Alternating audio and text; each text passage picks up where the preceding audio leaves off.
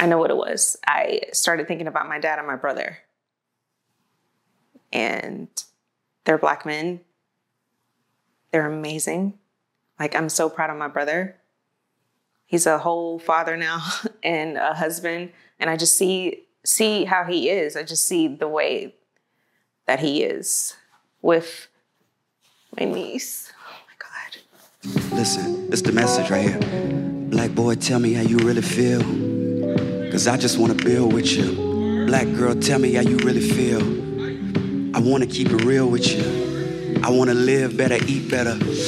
I wanna love better, sleep better. Yeah, I wanna feel so aligned. Sublime. Let me get your opinion on this. There is a movement right now called, and it goes back to my last question. It's called the Divest Movement. Mm-hmm. It's a group of, or a movement of Black women who have given up on the prospect of finding or keeping a good Black man. Part of the reason that they've given up is because, on one hand, they feel like the majority of Black men are destitute, uneducated, dusty, ain't shit. On the other hand, they feel like the ones who are maybe worth a damn prioritize either white women or prioritize light-skinned women or quote-unquote exotic-looking women. With that being said, most of the divestors tend to be darker-skinned Black women. I don't think that's a coincidence. I think, colorism plays a part in their experiences that have led to their newfound perspective on this thing. So hearing that, when you hear Black women, I don't know if you've heard it in your personal life, who said they're done with Black men. What are your thoughts on that? What is your experience with that, if you have any? I unfortunately do not have people that I know that have said that. But I guess since I haven't experienced it, it would be me on the outside looking in. So I can't really speak to it, but to be honest, it's just really, really sad. It's really making me sad right now thinking about it, because oh my God, I'm getting emotional. I don't know why. It's okay. Take your time. Is the camera still going? It is, but it's not live. Nobody can see this. Oh my God. And talk about, what do you think made you emotional just now? Why? Yeah, that's why I'm like, why am I getting emotional right now? It's a safe place. It's just me. Ain't nobody special, I promise.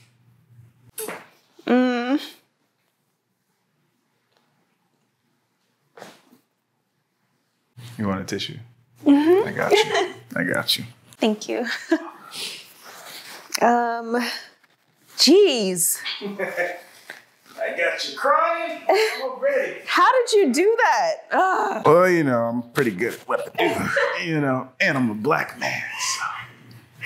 Am I I'm not the only person that's cried, right? No. You're okay. Not. You're not the only person that's cried. If that makes you feel better. It does.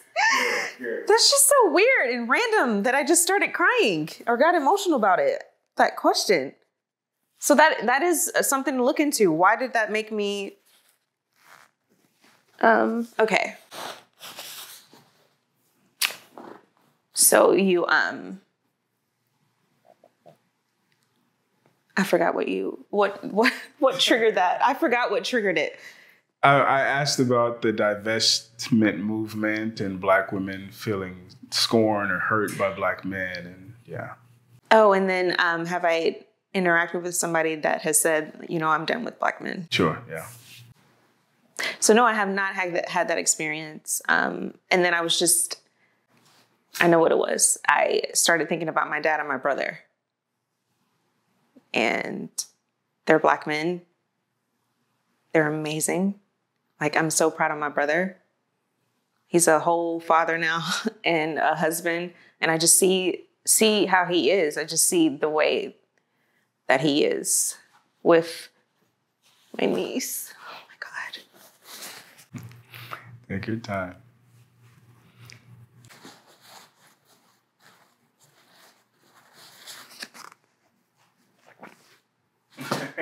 It's like I wasn't expecting to cry. it's like In my freaking makeup. it's okay, I promise. Jeez. It is okay. It is okay.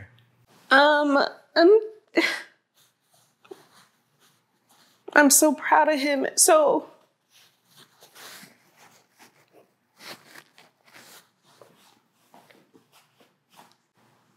I think the reason why I'm crying is because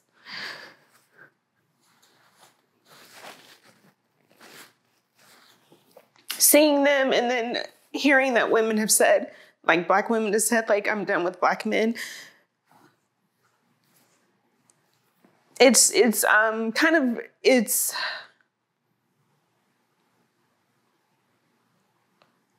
obviously it saddens me because I look at my father and my brother and I'm like, there's not all Black men are trash.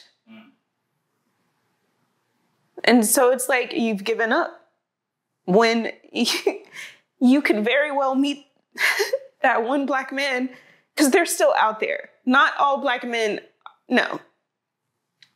So it's like, I think it's the hopelessness in that statement when you said, I'm done with Black men. It's like you've given up, hopeless, when I know for a fact, just looking at the two examples that I have in my life, there are still good Black men out there. Why that made me so emotional, like I said, it just caught me off guard, I guess. Yeah. But so yeah, that makes me sad to hear those. I haven't heard personally in women that I've interacted with in my life that have said, I'm done with Black men. No, I have not heard that personally. But knowing that that's a conversation. It's a pretty big one too. That's what's crazy. Like we did a live stream and I had a 4-hour conversation with the divester. And we kind of covered all of her, not her personal experience, but all of their, I guess, political talking points, right? And the thing that stood out to me wasn't necessarily my conversation with her. It was the one of the guys who came up afterwards, because I have people come up on the stream and ask questions or make comments. And he grew up with her. Not grew up with her, I'm sorry. He grew up in the same neighborhood that she came from. And he was like, I understand why she thinks that. Because everything that she thinks of Black men is informed by that neighborhood. Like the criminal, it's all there. So she was probably traumatized early on in her life, and it set a precedent for her expectations of Black men. And it's almost like, it's sad because her son will be a Black man, whether she gets with her dream white man or not. Yeah. And it even like reinforces the inferiority that we feel as a people, So I always like to get women's perspective on that, because it's a pretty big. They're moving. They are moving. Yeah. So let me ask you this, and we'll close out.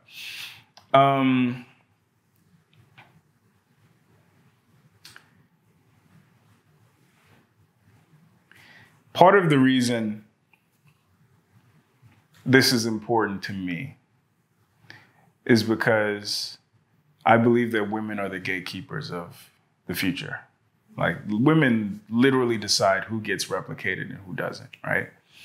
And as a community right now, our women are selecting the lowest common denominator to replicate. They're not selecting the great fathers and great men. They're selecting the rappers and this and that. And that's why, for me, it sucks to see that when Black women tend to think of a Black man, they don't think of your dad or your brother or men like that.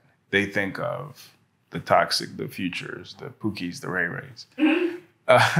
So what is it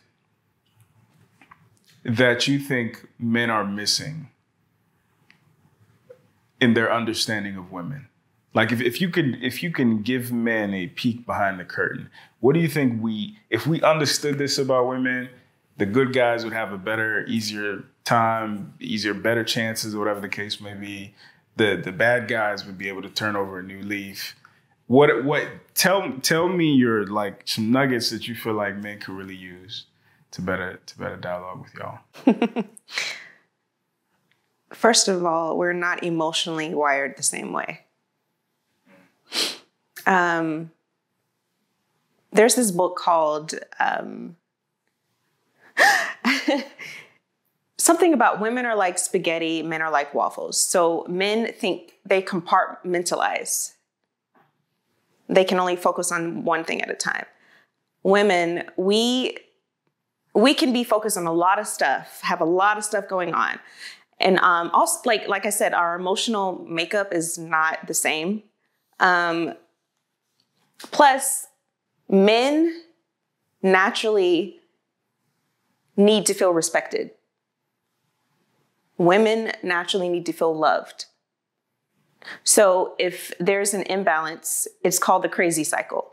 So you're just gonna be going around in this freaking crazy cycle. Nobody's gonna be like, so I know personally, if I don't feel loved, I'm not going to feel the need to respect you, and vice versa. If a man feels like he's not being respected, he's not going to have the enthusiasm to love you. That's one of the biggest things that I've learned.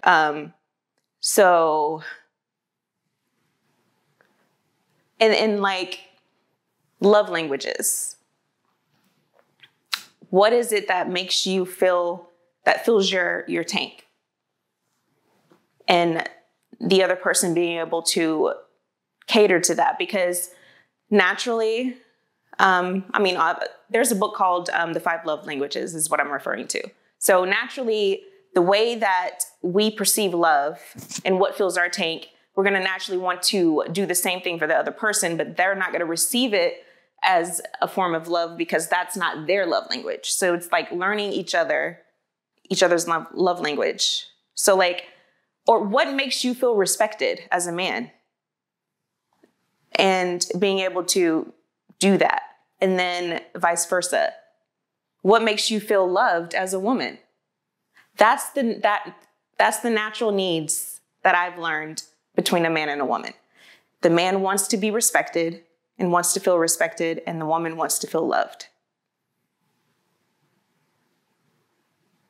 I hope I answered your question. You did. Okay, so ask me a question. Anything. I've been a man for a while, so hopefully, I can offer some insight. Okay. So based on what I just said, do you find any validity in that? Any truth in that? Does it resonate with you? It does, especially the 5 love languages part, because I learned that cheat code a while ago, right? Because I found myself doing stuff for people that I would have really valued, but they didn't interpret it as valuable in the way that I would have. Until I realized that, oh, I'm speaking French and they only speak Spanish, right? However, the only place that I would kind of put an asterisk is if a woman feels loved, she will respect you. I think, unfortunately, what's happening right now, especially in our community, is that because of trauma, because of experiences in childhood, whatever the case may be, some people are actually uncomfortable being loved. And they might not even recognize it, but like peace feels scary because chaos is their norm, right? Yeah. Or you know, the guy who actually loves me, the guy who actually likes me, it's easier for me to take him for granted because he's here. Whereas I'm used to earning a guy and I want to prove to this bad boy and whatever the case may be. So like men in the barbershops are saying, no, that's not true. Loving a woman doesn't mean she's going to respect you or even want you, right? Because we're seeing the guys who are actually loving properly getting played. They're the ones getting cheated on and left on red and all the things. So I think unfortunately what I've learned in my short time is that this thing is not a science. It's an art form, right? And thankfully I know how to ask the right questions to ascertain where the trauma is, if there's trauma. There is trauma, but where it is and if it's something worth navigating or not. But yeah, guys are having a tough time with women these days. Apparently vice versa. And that's why I'm trying to do this. I'm trying to give or help men get an insight into the female psyche and hopefully vice versa as well with some of my responses. But yeah.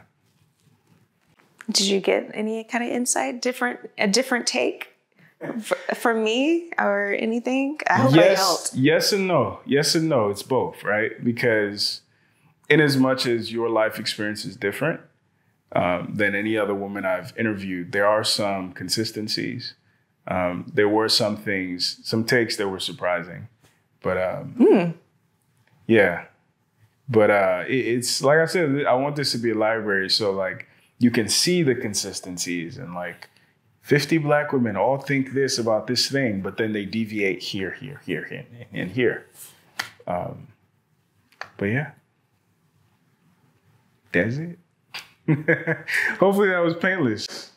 It was. But you definitely tugged on my heartstrings there and got me I'm a documentary filmmaker. That's what I do. Jeez. It just came out of nowhere though. Mm-hmm.